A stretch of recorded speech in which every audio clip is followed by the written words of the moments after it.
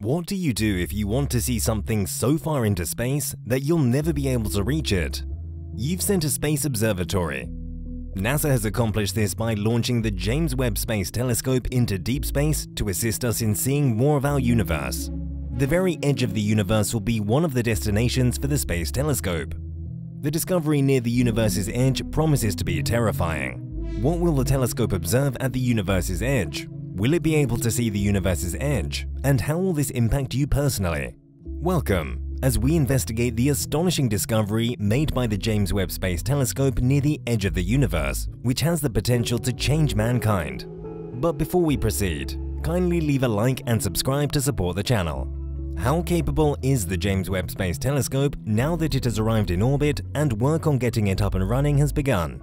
How strong is this new space eye? According to NASA, the JWST is so sensitive to infrared light that it could detect even a bumblebee's small heat from the moon's distance. To put it another way, this telescope is 100 times more powerful than the legendary Hubble telescope, which has been providing us with incredible views of the universe for over 3 decades. The JWST is designed to essentially take baby photographs of the universe.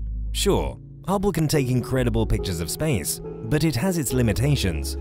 It hasn't permitted scientists to glimpse the first galaxies that formed after the Big Bang, for example. Webb will change that, since it will operate as a massive time machine. It's like if we have this 14-billion-year-old universe tale, but the initial chapter is missing. The JWST will capture light that has been traveling across space for up to 13.5 billion years, allowing us to see the universe hundreds of millions of years before Hubble. What gives the Webb telescope its incredible power? The 6.4-meter diameter primary mirror is a part of it.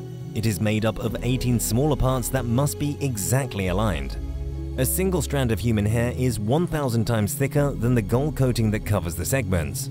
24-karat gold, which weighs less than 2 ounces, reflects infrared light better than other metals. Infrared is slightly outside the visible range of human vision. The mirrors are really constructed of beryllium rather than solid gold. The Webb telescope must be kept cool in order to perform properly. A 5-layer sunshield the size of a tennis court is responsible for this. When Webb launched on Christmas Day, the mechanism was folded up, but the shield's extremely thin layers were successfully deployed less than 2 weeks later. The sun's enormous heat would overwhelm the telescope's sensors if it weren't for this shield. The side facing the sun will be around 260 degrees Fahrenheit, while the opposite side will be roughly 370 degrees below zero, a difference of nearly 600 degrees. Webb has a sun protection factor of 1 million thanks to the sunshield. One of the things that worries scientists about the Webb telescope is that they won't be able to correct any problems that develop during the launch and operation. In comparison, 5 space shuttle crews have visited Hubble during its lifetime to rectify the telescope's original hazy vision and undertake maintenance and upgrades. However, this is due to the Hubble being only 340 miles away. The Webb telescope is about 1 million kilometers distant. This is far beyond the repair capabilities of spacewalking astronauts. As a result, NASA just has one chance to get it right. If the right technology is created, scientists may be able to send a robot to refuel Webb in the future, extending its life. In terms of fuel, NASA expected the telescope to survive only 10 years, but due to a successful launch, there is enough fuel left to keep the JWST running for another 20 years. For the time being, scientists are waiting for Webb's first photographs, which are expected this summer. The JWST will then get down to business. It will aid in the study of dark energy in the universe and the comprehension of the nature of these ancient things. It will also aid in the search for another Earth among the numerous exoplanets scattered throughout the universe. Interestingly, even before taking its first images, the JWST began showing its worth, nearly $10 billion. Because a precise mirror had never been made before, Northrop Grumman, who built the telescope's mirrors, had to break new ground. Eye doctors are now using the technologies that the company invented. They also worked on computer-related projects. The organization has made significant progress in understanding how to deploy large objects, such as how we fold up an enormous sunshield the size of a tennis court and deploy it. What will astronomers see with the JWST when they try to see the edge of the universe? Humans have always been curious about the world around them, yet traveling through the universe involves not only traveling through space, but also traveling through time. Before we proceed, we must first establish something: the universe's dimension. since in order to discover the edge, we must first understand the universe's dimensions. Our universe is estimated to be 13.772 billion years old, which is incredibly ancient. So just how huge is our universe? Its width is estimated to be 28.5 gigaparsecs by scientists today. Understanding the magnitude of that figure necessitates a rudimentary understanding of astronomical units. What is the size of a parsec? To comprehend how a parsec is defined, it is necessary to first comprehend what an astronomical unit, or AU, is. The average distance between the Sun and the Earth is approximately 150 million kilometers, or 1 AU. So a parsec is the largest length of a triangle whose shortest side is 1 AU, and the opposite vertex subtends an angle of 1 arcsecond. If you do the math, 1 parsec is 3.26 light-years, or the distance light travels in a year, which is approximately 9,460 billion kilometers.